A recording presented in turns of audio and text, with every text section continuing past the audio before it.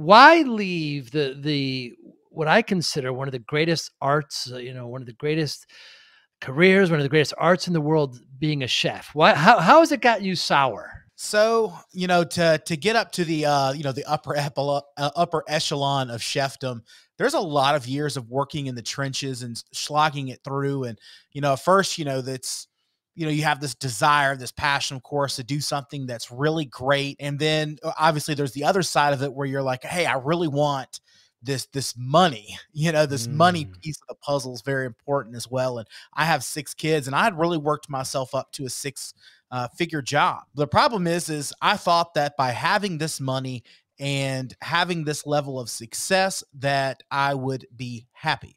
Well, I found out that there's just really just a bunch of emptiness up there at the top. Mm. That yes, money is great, and yes, money does solve a lot of problems, but it doesn't necessarily make you feel good inside.